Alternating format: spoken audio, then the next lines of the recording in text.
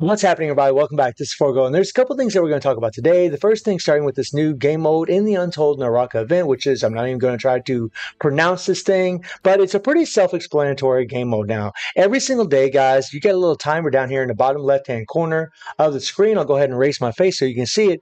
This little thing is going to keep counting down and counting down and counting down, and then you'll be able to receive a certain amount of rewards. It's going to help you level up your characters so that way you can move up in higher tiers of this. This is important because once you start moving up, you're going to be able to get these rewards in here. You're going to be able to get a few black cards, 100 black cards. You're going to get some hyper tuning materials, some memories, and some experience pods. And that is nice, right? It's just free goodies that you can actually get. So you want to make sure that you do this. Now, this is a pretty simple game mode. It's pretty self-explanatory, but I'm going to go ahead and run through it really quick with you guys. Now, you use these materials right here to actually these kinetic potions to actually upgrade your stars, level up your stars so that way you can gain more power. And you're going to use these items right here to actually upgrade your characters to level up the level of them. Now, right now, you guys can see that Musashi is at 46, and then you're also going to have your little team members. So the way this works, guys, is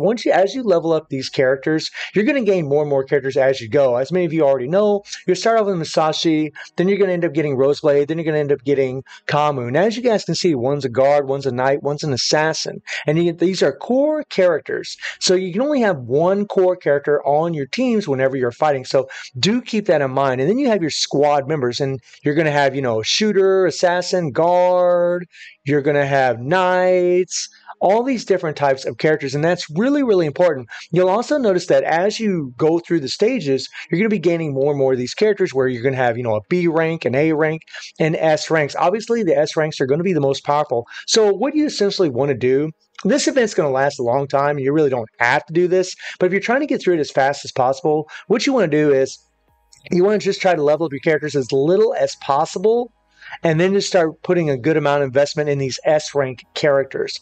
Okay, now all these characters are going to come in useful no matter what, depending on the kind of typing that they have. So I'll do a little example run for you guys. Oh yeah, let me show you something else really quick.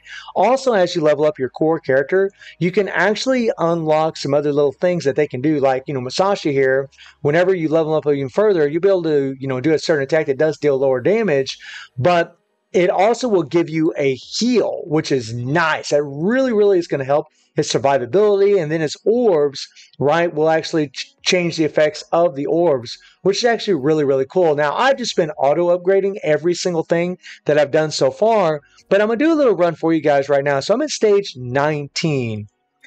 Okay, we're going to hit battle preparations, and you can see the rewards that I can get. Now, you guys can see that we have an up on every one of these things. That's because I actually have the advantage. I'll go ahead and remove one of these. You just click on it. You can click X to remove it, and it says recommended shooter. So it's really, really self-explanatory. It tells you exactly what you need to be doing. We need a shooter here, right? You can only have one core member, okay? So we're going to go to squad member. And since my shooter is at S rank, I'm going to go ahead and equip him, right? And we're going to go ahead and do just one little practice run. I am going to fail at this, and then we'll just do another run where hopefully we can succeed. And you always want to make sure that your core member also has the advantage, and you literally just kind of run through their skills. It's a really kind of a slow-mo thing, and it's a really cool game mode because if you've ever played Nier Automata, they actually use this view in some of the game whenever you're playing. Come on, here we go, here we go, here we go, here we go. Not bad. Looked like I had a little lag there. Okay. Smack him one, smack him one. I don't know. We're going to get through this? I don't think so. We're going to die. Yeah, we died, right? And my shooter is still up here available, getting it done. But he's probably going to die, right? We're pretty damn close to getting through this. And those things are going to kill me. By the way, you'll be able to use this guy later on, right? So we lost that fight. Okay, so whenever you lose your fight, all you got to do is just level up whatever you got going on. So in here, I'm going to go ahead and level up this guy because he's at level 46. All right, I'm just going to hit upgrade. Well, we'll just hit auto upgrade, sorry. And we're just going to go ahead and take it up to level 60. There we go. Now he's at level 60. We should be able to get it done. And you always want to make sure that you are using the right core character. So you can see my core character, there's no up or down here. If it says down, that means they have the disadvantage and you don't want to be using them. So I'll go ahead and remove them. It says recommended shooter. So far, I don't have a shooter. All I have is an assassin, a knight, and a guard. My face is actually in the way, but just a guard, a knight, and an assassin. I'm going to use my guard because he has the most battle power. And we should be able to get through this time. I think that Musashi will probably stay alive long enough in order to progress through this. And guys, don't worry. If you can't get through this the first day, whatever, you'll get through it eventually because you're going to keep getting more and more resources every single day. Those things are on an actual timer. And you'll see that we have an ultimate also available here in a little bit. We need to do one more orb. There we go. And actually, we don't even need to do our orb. That's awesome. Okay. And smack. Come on, come on, come on, man. Let's go, let's go, let's go, let's go. Let's go, let's go, let's go. Get over there, get over there, get over there. Here, we hit that super. And boom, we won, right? And that's literally all you gotta do, guys. Just level your characters as little as possible and only really try to invest in your S rank characters. You're gonna have to invest a little bit in maybe an A rank, and maybe an A rank member or something, but you really want to try to focus your resource in S rank if you're trying to get through this as fast as possible. And now we just obtained this guy right here, who is a shooter. So now we get a shooter available. So whenever we face another stage where they actually recommend using a shooter, then we would. So you can see right here that we have a down, right? So let me click out of this. We need a guard member. So I would look down here. You could click on all classes here. You could go to guard, right, to bring up as many guards as possible. And we do have a B rank guard. We got an A rank guard. We don't have an S rank guard. All we got is an A rank. So I would literally put him in there, and now we're up and ready to go. And you can literally click off these, and this shows the guard. So when I equip this S rank, you can see it says down. So you don't really want to use him. You want to use somebody that's actually going to have an advantage. And since this shooter here has a decent amount of BP, we're going to use him. That has no disadvantage. And then we can jump in here and do the fight. Like I said, guys, it's pretty self-explanatory. You just want to make sure that you do this so that way you can get through here, get all these rewards from the system mission. Now, let's jump into these deals that are actually in the top-up shop, man. These are pretty insane, guys. Now, this is only going to regard those of you out there that are willing to spend money in this game. And these are the deals that, I and many other YouTubers have been talking about for some time, where you can actually, and one's going to show up also for 2B as well, guys. That isn't in here yet because her banner hasn't showed up yet. It actually shows up on the 20th of this month. But you can see that A2, you can get 30 shards, you get a memory resonance. This guarantees a memory resonance for your memory for about 50 American dollars. 300 rainbow cards is about 50 American dollars. And then you can also buy this one here where you get 10 shards, you get 500 collab tickets for just, about $5 in total. And this is pretty awesome, especially for like these characters because it allows you to level them up at a much faster rate.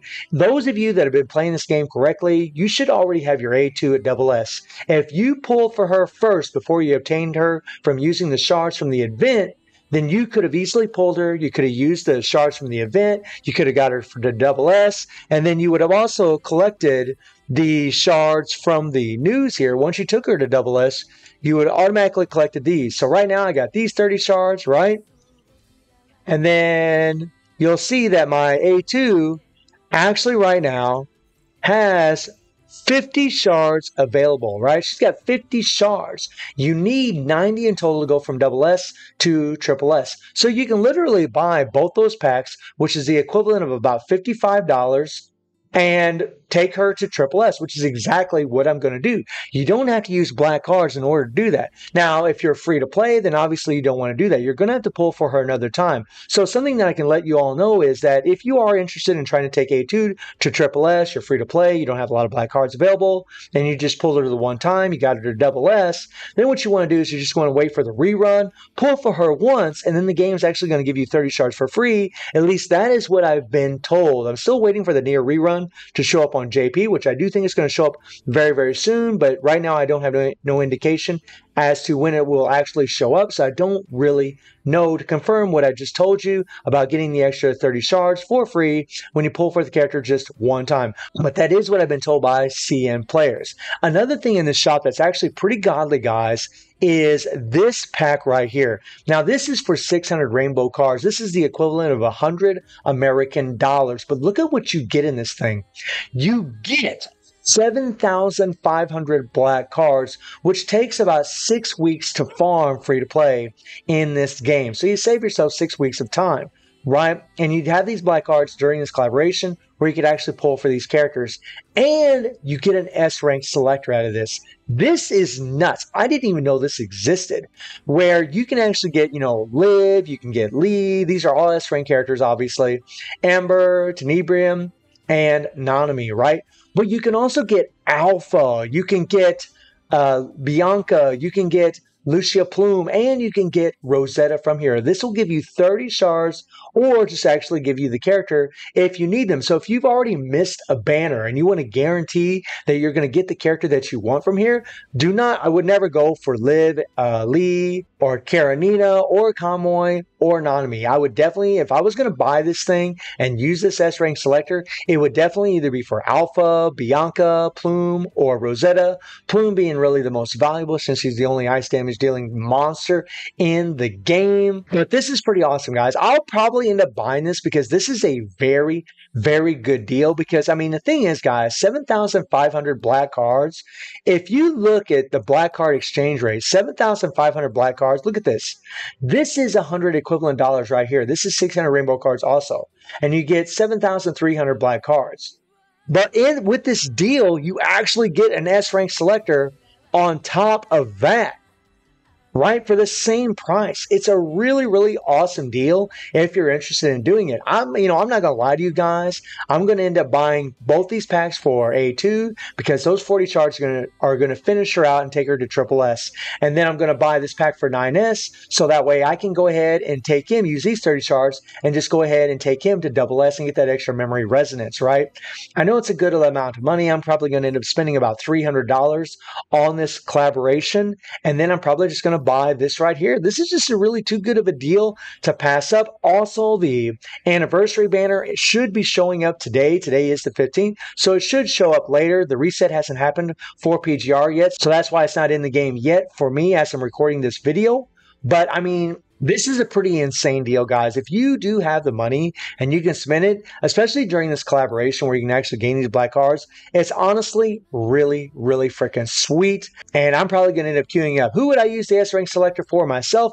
I don't really know. It's honestly between Alpha and Rosetta for me, because the thing is, whenever you get Rosetta to Triple S, you're going to see a big, big difference for your Rosetta as well as for your physical team. Now, I know that the Nier team is physical, but I've said in a previous video that Alpha still has the highest burst damage in the game. She's still amazing for Pain Cage and still going to be number one for Pain Cage if you have the same leveled up Nier team compared to the same leveled up physical Alpha team, which would be Rosetta, Alpha, and B Liv.